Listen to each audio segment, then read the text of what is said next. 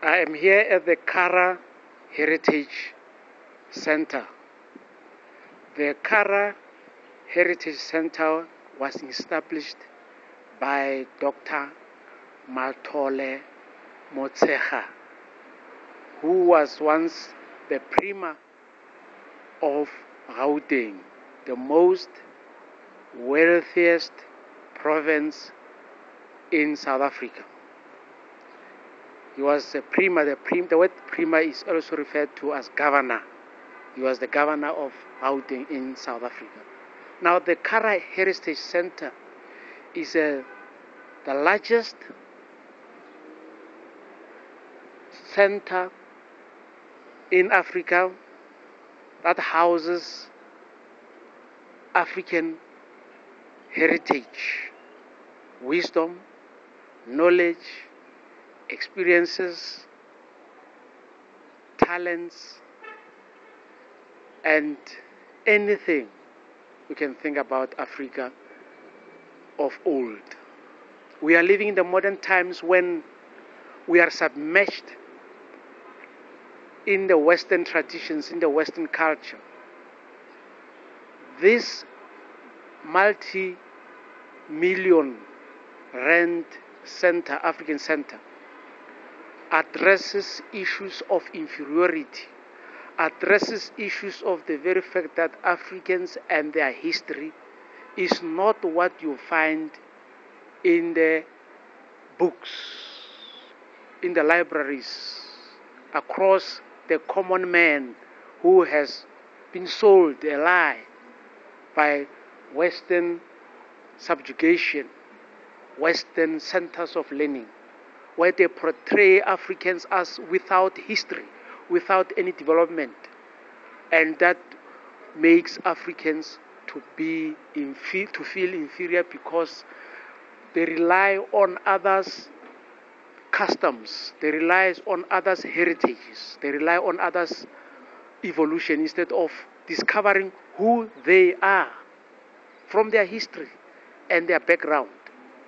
When you submerge yourself in African traditions and African ways of life of old, not the modern ways, which is just pure nonsense, but reality of Africans, way back 4,000, 6,000 years ago, you'll realize how superior the African race is. And the reason, and the continent of Africa, why is it called the mother continent? If Africa is called the mother continent, the origin of all species, then Africans are also the origin of all humanity. Recently, studies have been made by Stanford University that all human race comes or emerges from Africa. Africa is the mother continent, is acknowledged by all races. But what is not acknowledged is that Africans, being part of Africa, are the source of all humanity.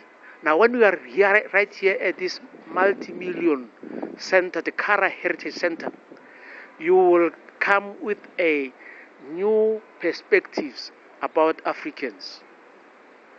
You will come with a different way of looking at Africa. And as an African, you will derive a sense of self-worth away from the lies and the cheating by the Western people. All what you have learned about Africa that is dominant in publications is a distorted image. Now, the purpose of this center here is to moving from this center to envelop the whole Africa, to bring this new perspectives of Africa in the hearts of Africans across the world. And it starts here in the Kara Heritage Center in South Africa. Now, you may ask, what does the word Kara means? The word Kara is about Africa. The word Africa comes from Afura, the land of my Lord. Kara is the root word of Africa. It is a theology of Africans, the spirituality of Africans that has propelled and made Africans to evolve throughout the many years of existence. Right now, we even thought there has been so much violence perpetrated on Africans, so much subjugation of Africa. Africans have survived all, and to establish themselves anew from slavery, away from slavery, away from colonialism, away from apartheid, to come to a full essence of their own. And with this center here is building a new African, is building the soul, is rebuilding the soul of an African to the originality, far away from the lies. Now, here, this place here, where I am now, it is a place of discussions, it's a place of meditations.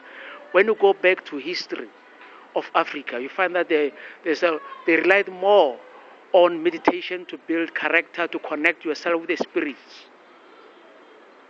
Because the religion of Africans is a spiritual religion. It's not a religion of conquering other people. It's not a religion of accumulation. It's not a religion of outside looking.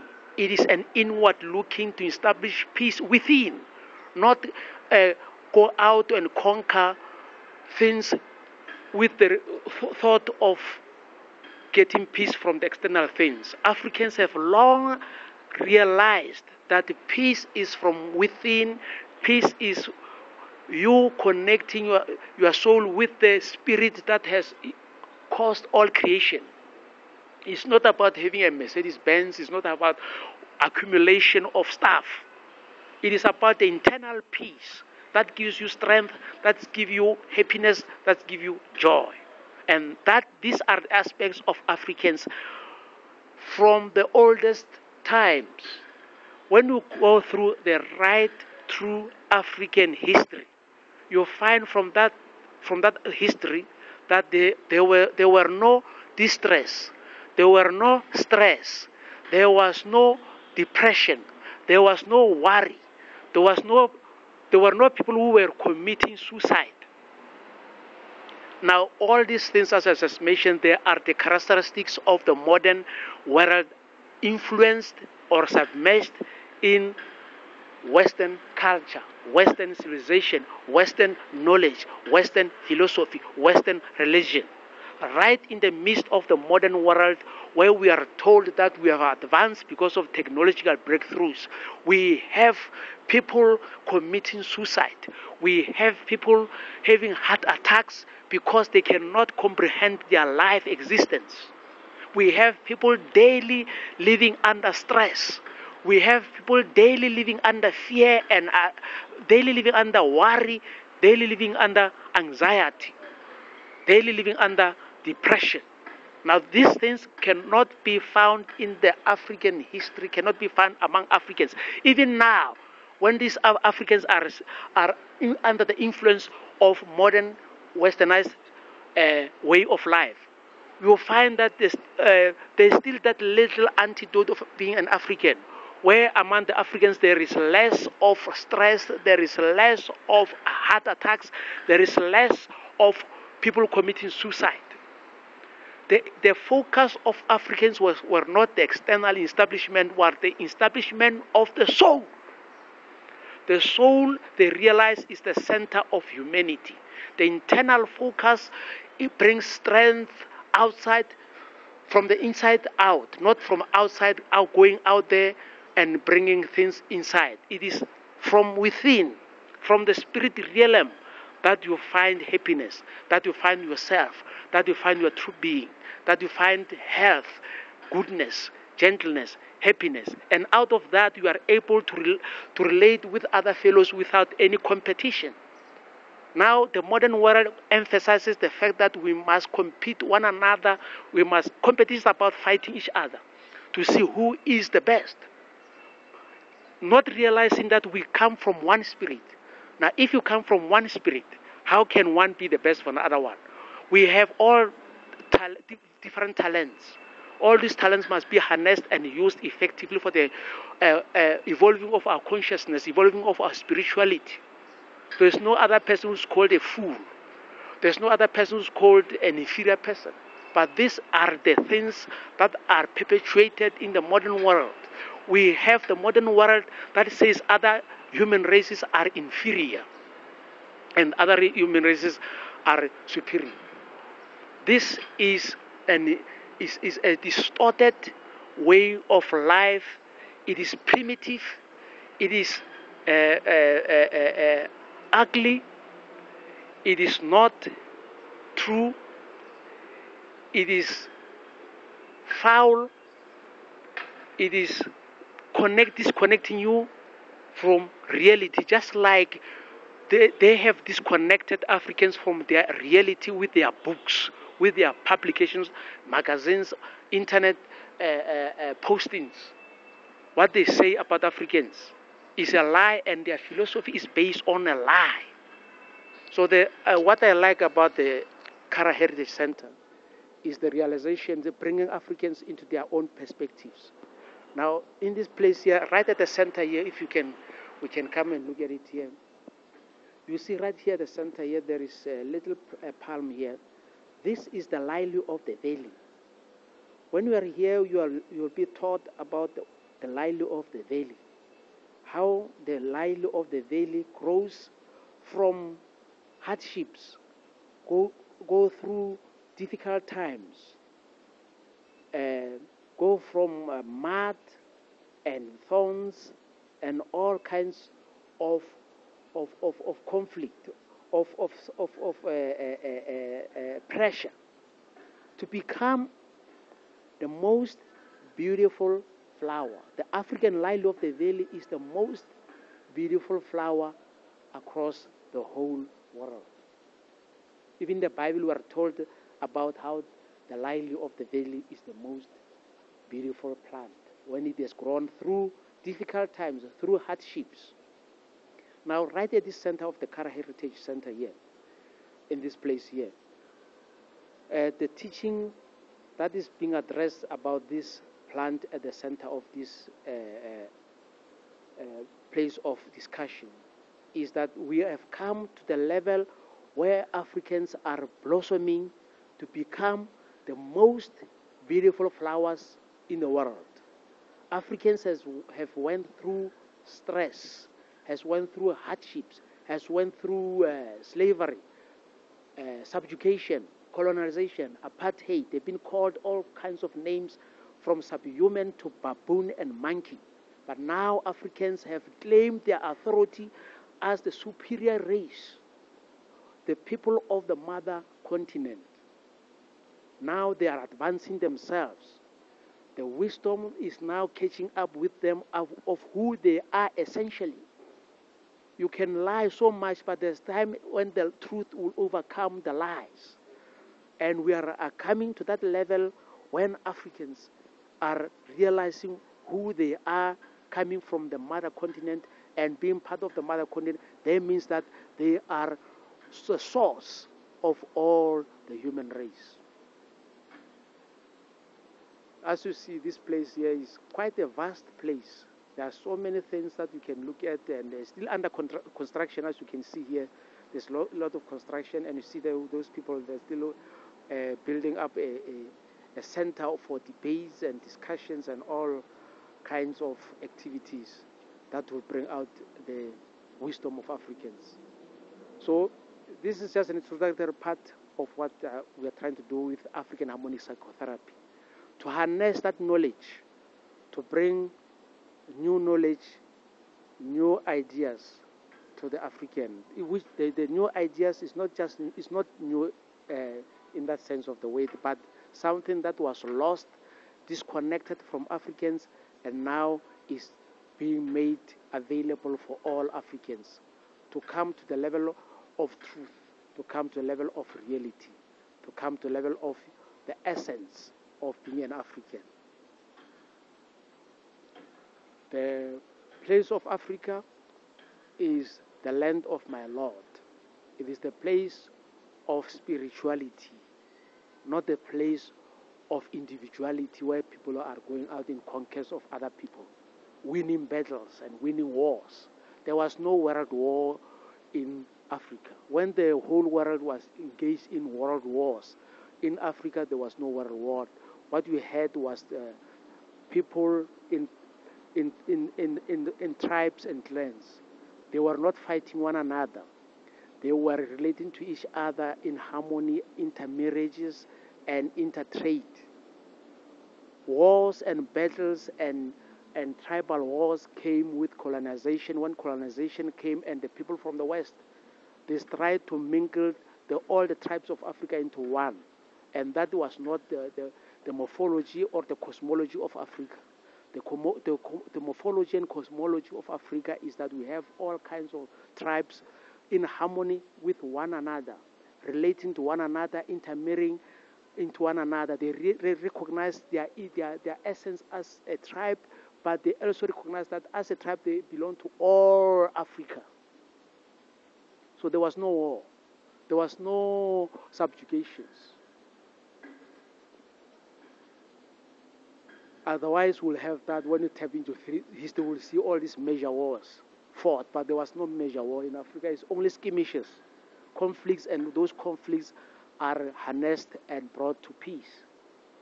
There will be a battle from one this tribe and that tribe, maybe because of some territory or hunting in somebody's other tribes' lands, but afterwards there is discussions and everything is solved in peace. We never had Adolf Hitler. We never have people like Julius Caesar went out to conquer the whole world. It is a land of peace. It is a land of merrymaking. It's a land of music.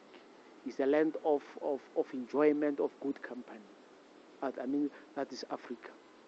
It is not Africa that we're speaking about as Africa that we want to re-establish. Is not what you've been told. You have to unlearn all the lies, all the convoluted lies that you've been told throughout your existence. To come to reality, to come to the truth. It is going to be hard for you to come to the essence of what African harmonic psychotherapy teaches. African harmonic psychotherapy is intended to remove the lies and bring in the right psychology in your systems. So what you are teaching is not academic psychology. It's a different psychology that is rooted in the existence of Africans, that is rooted in the cosmology of Africans, that is rooted in African spirituality, which is a spirituality of the source.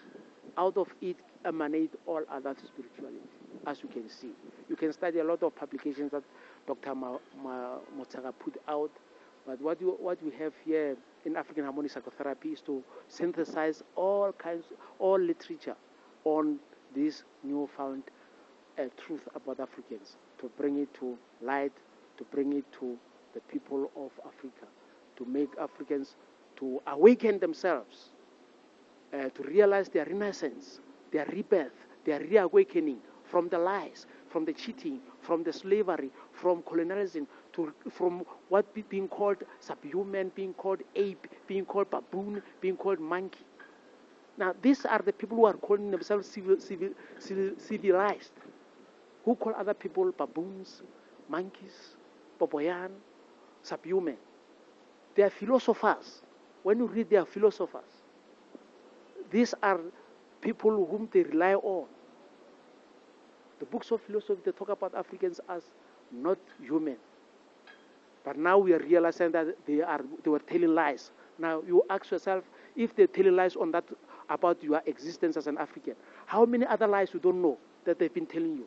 How many other lies you are living daily on? You are submerged under these lies, and you don't realize it. You just live. You must come to perspectives of who you are as an African, away from other people's narratives, to your true being, to your true essence. Walk in the light of your originality, your identity as a person of Africa.